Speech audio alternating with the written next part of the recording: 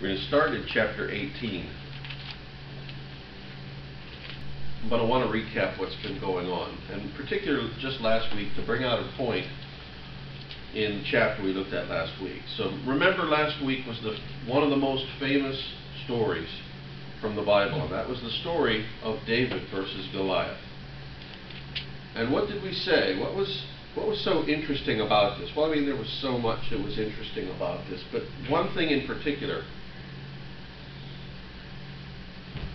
This scene is set in late Bronze Age Israel, early Iron Age.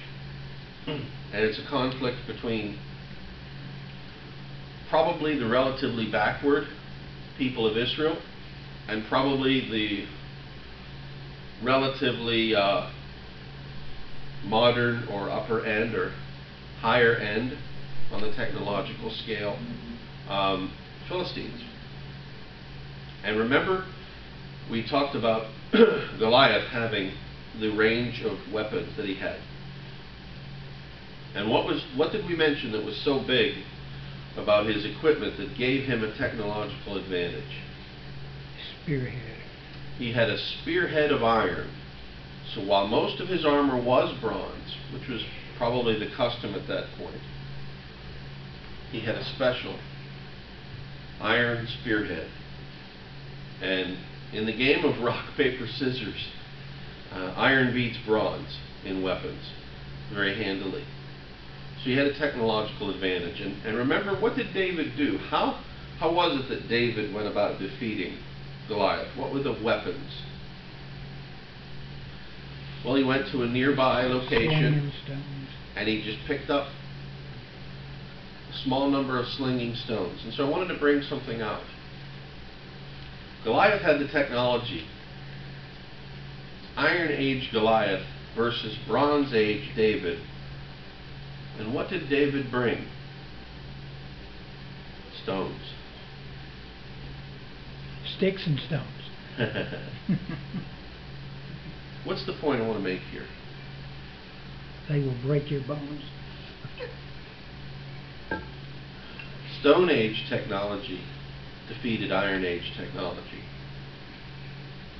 God used weapons of the previous age to defeat the man who had the technological advantage. Wow. Now let's follow up and see what happens and develops. This is David's entrance onto the political scene in Israel. We already know that David has been anointed to be the next king. And we're about to find out how Saul feels about that. Saul has been rejected. And I just want to point something out.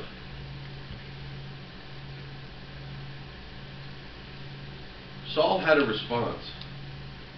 He had a way that he could have responded, let me put it that way.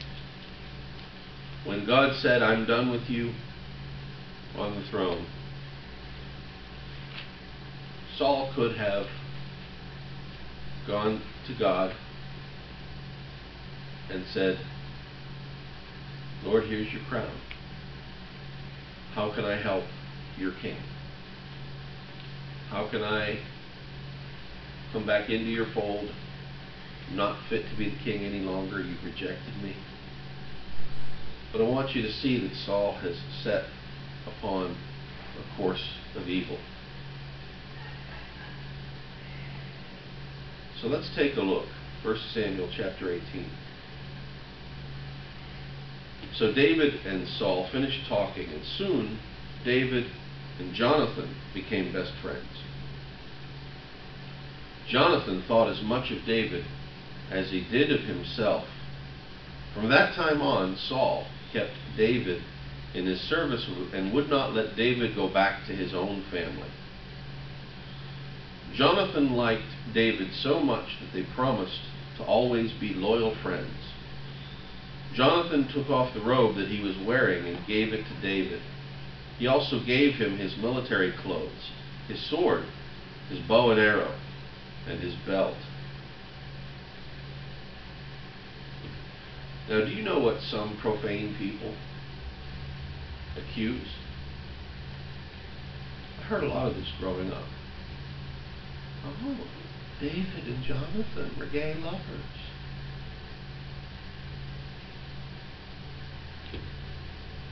Where do you see that in the text? That's just ignorant. You know, it presumes that men can't have a love for each other that isn't erotic. And that's false. We should have a love, one man for another. But not an erotic love. It should be a love that is high and holy and God-honoring. But you see here that Jonathan recognized what Saul didn't. Who was Jonathan? Jonathan was the heir apparent. And even Jonathan saw David and said, "This is the Lord's chosen," not himself. And remember how I said Saul had the option to say, "Lord, you have said I'm no longer fit to be king. Let me do my everything to prepare and to hand over my crown to the one who is." Well, look at this. This is exactly what Jonathan is doing. Jonathan promised to always be loyal friends. He took off his robe that he was wearing and gave it to David. What does that mean? The status, the clothing that Jonathan had. Jonathan is saying, you're the one who deserves to be in this class, in this status. And I deserve to be under you, under your authority. He also gave him his military clothes, his sword, his bow and arrow, and his belt. So we see that Jonathan is reacting and responding in precisely the way that Saul could have, but didn't. Let's continue and see how this goes. David was a success in everything that Saul sent him to do, and Saul made him a high officer in his army, and that pleased everyone, including Saul's other officers. Now, David had killed Goliath. The battle was over, and the Israelite army set out for home. As the army went along, women came out of each Israelite town to welcome King Saul. They were singing happy songs and dancing to the music of tambourines and harps. And I'm going to stop there before I read the next verse. Look at Saul's pathology. This is the high point. This is a time of victory. This is the time of God's greatest triumph for the nation in Saul's reign to this point. And look and see what is on Saul's mind. Look and see what is on Saul's heart. I'm going to give you a hint. It's madness. He's going to find defeat and despair and enmity in the midst of absolute victory.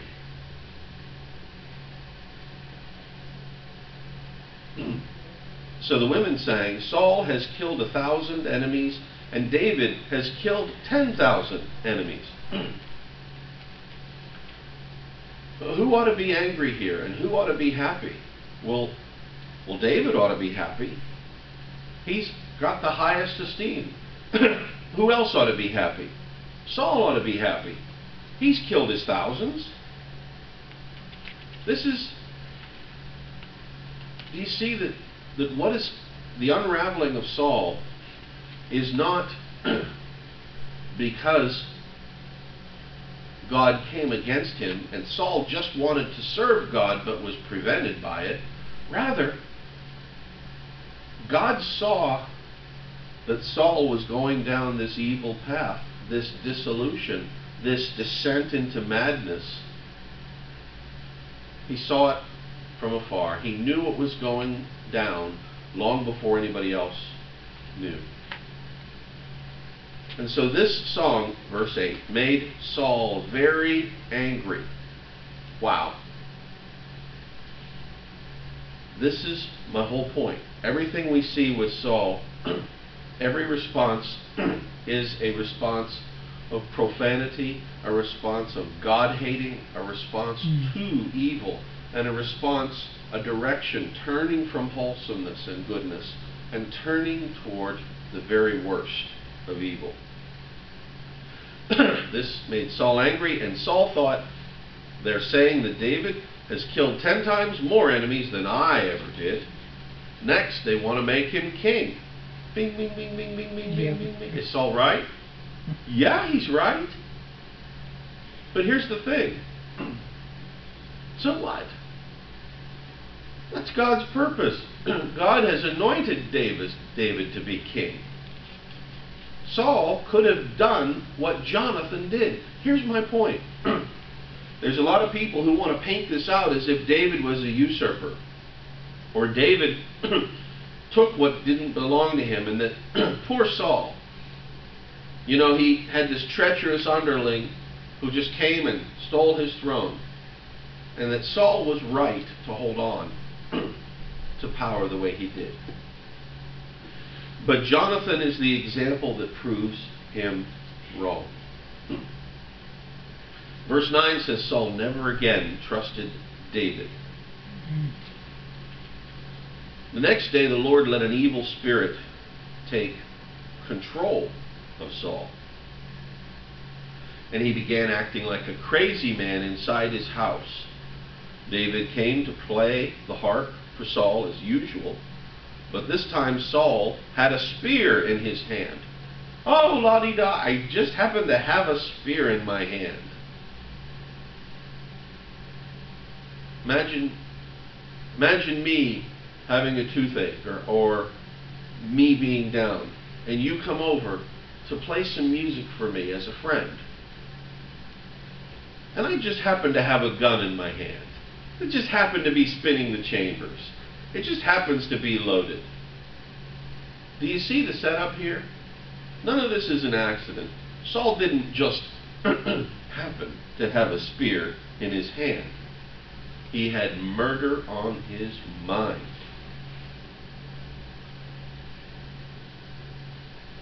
Saul thought, I'll pin David to the wall. He threw the spear at David twice, but David dodged and got away both times. Now do you see it? He threw the spear once, and David's playing his harp. Whoa! And he moves. He gets out of the way. And then he continues playing. And then Saul throws the spear at him a second time. Do you get the hint here? Oh, it was just an accident. I just happened to throw it at David. Oh, it slipped out of my hand. Spear's fault. Yeah, it's the spear's fault. We should outlaw all spears. We should prosecute all spear manufacturers. Come on, evil, wicked people. So Sri comes over and he plays music for me to comfort me because I'm not feeling good. My spirits are down. And he just notices, hey, why's Brock got that gun? Oh, why is he spinning it around like that?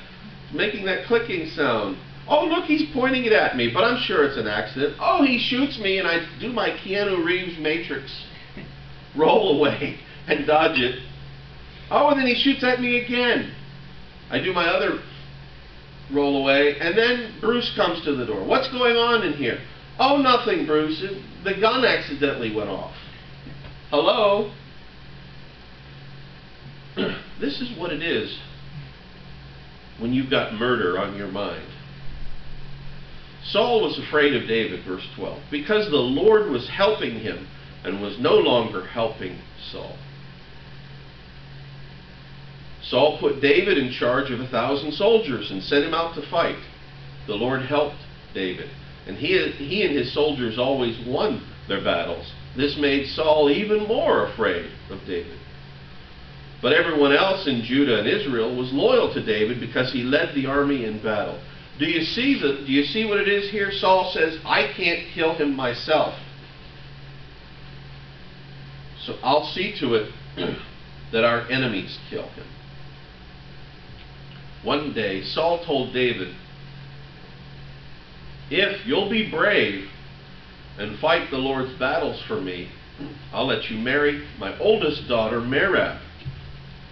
But Saul was really thinking, I don't want to kill David myself, so I'll let the Philistines do it for me. David answered, how could I possibly marry your daughter?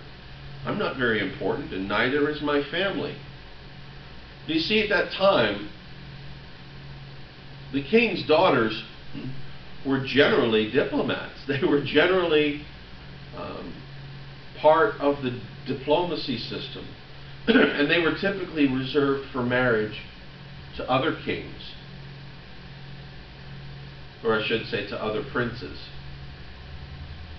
So if I'm a king of a Bronze Age kingdom and Sri's a king of his Bronze Age kingdom, and we want to be buddies, one of the great ways that we can work it through is I send over my daughter to marry his son, and now our two kingdoms have something in common, that we can be allied together. And my daughter can represent my interests at Sri's court, and Sri's son can represent Sri's interests at my court. So this is really, David is responding here and saying, something's not adding up. I'm a common person. I'm not of the stock that marries the king's daughters. But when the time came for David to marry Saul's daughter Merab, what did Saul do? Saul told her to marry Adriel from the town of Meholah. What's going on here? He's faithless. He has no intention of letting David marry into the royal line. It's an excuse to kill him. So Saul had another daughter, Michal. And Saul found out that Michal really was in love with David. This made Saul happy, and he thought, I'll tell David he can marry Michal and he can set it up. The Philistines will kill him. He told David, I'm going to give you a second chance to marry one of my daughters. You scum! And by the way, what does Saul think of even his own daughters? Not very highly. They're just pawns in his politics. Saul ordered his officials to speak to David in private. So they went to David and said, look, the king likes you, and all his officials are loyal to you. Why not ask the king if you can marry his daughter, Michal? Well, I'm not rich or famous enough to marry Princess Michal, David answered. And by the way, he answered well.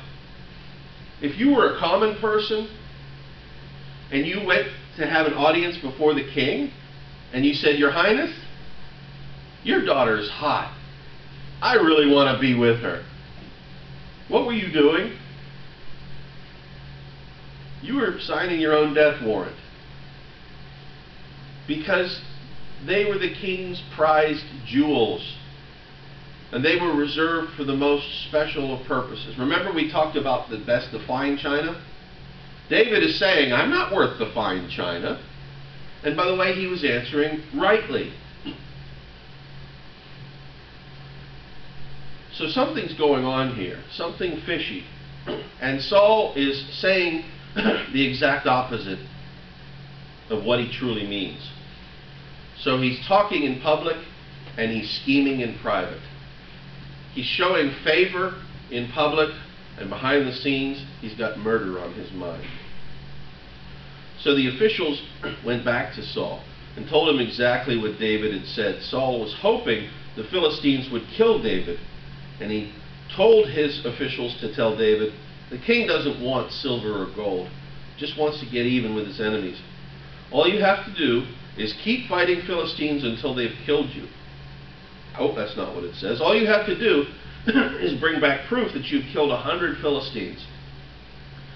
Well, I got it right the first time, didn't I? All you have to do is keep fighting Philistines until they kill you. And Saul thought, 100. That's got to be enough.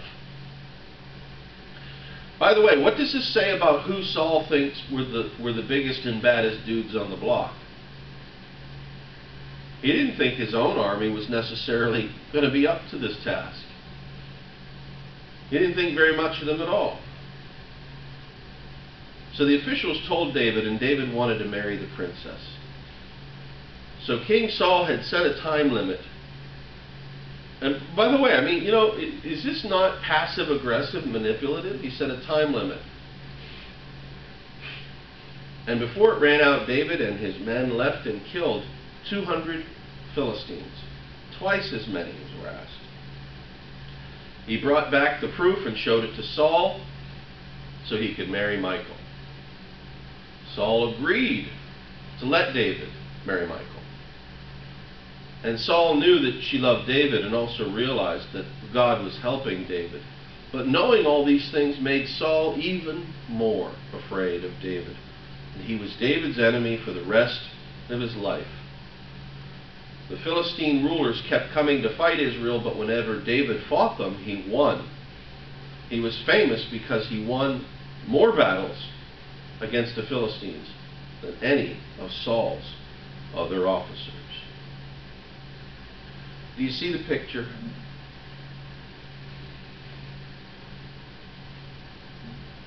There's a verse in the scriptures that says God exalts and God puts down or brings low.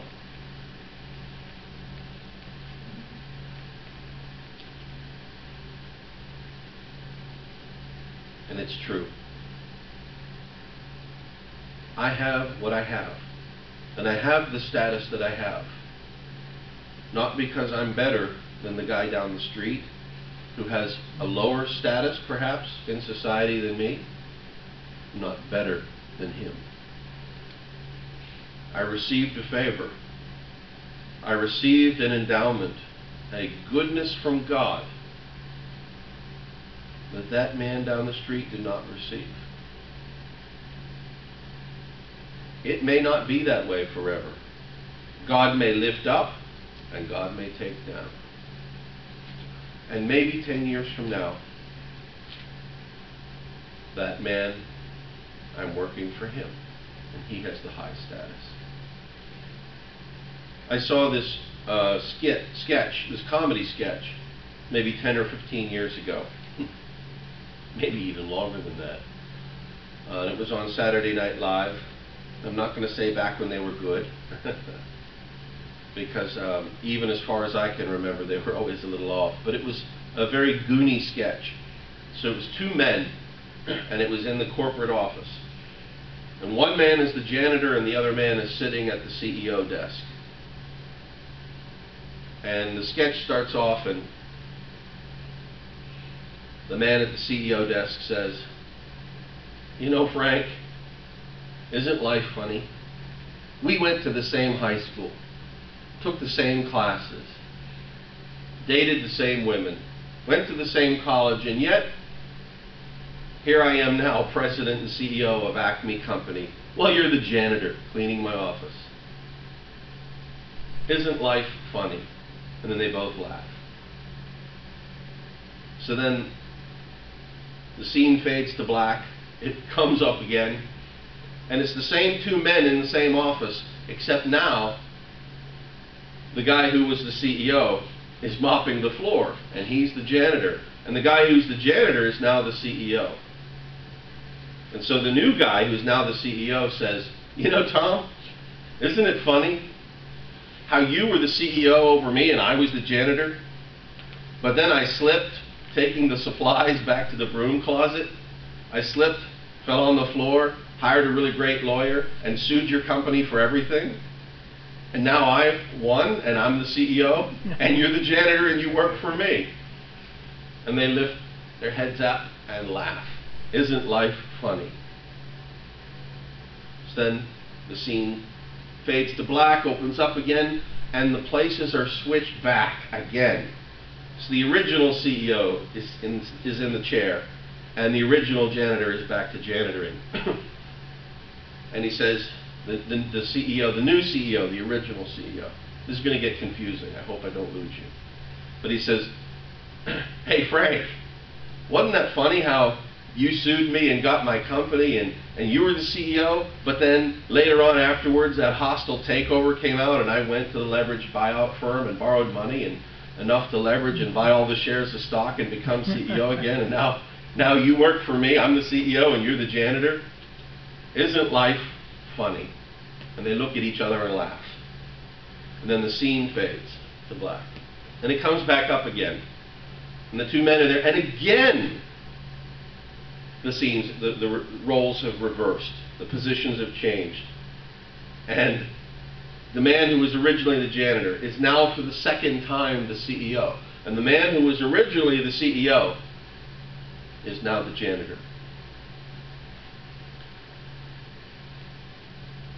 And the new CEO, the original janitor, says, you know, Tom, it's funny, because after that leveraged buyout and you got your job back, you had no idea about the harassment claim I was going to bring against your firm. And we would go into court, and I would win a big settlement, and now you're out of the job and you're working for me. Isn't life funny? And they go to laugh when the door opens, and this well-dressed man walks in, wearing a suit and having the briefcase. And he says, what are you two doing in my office? And so the two of them take their janitor supplies and they get out of the office and leave the real CEO to do his work. What was the point of that long discussion? Those two folks were just janitors, and they were pretending to alternate between being the CEO. But in fact, they were both just janitors. And when the real CEO came, he recognized that they were just loafing in his office and he kicked them out. What am I trying to say with all this? Don't be too hung up on status. If you have a low status today, my friend, don't think that you're beyond God, that you're beyond His ability to lift you up. And if you're the CEO of a company, or you have a very high status and prestige, don't think that you're not too high, that God can't bring you down low again. And so we see it here happening. Do you see here that Saul and David are like the two janitors? They're about to do the swap in status. Only this is for real. And God is behind it all. Why? Because God is sovereign in this world. And this should make us fear Him. Lord God, why am I in the place that I'm at right now? One answer is, you're right where God desires you to be. But what does it say? The scriptures say, seek ye first the kingdom of God and His righteousness, and all these things shall be added unto you. If you're placing God first, if His kingdom is what matters,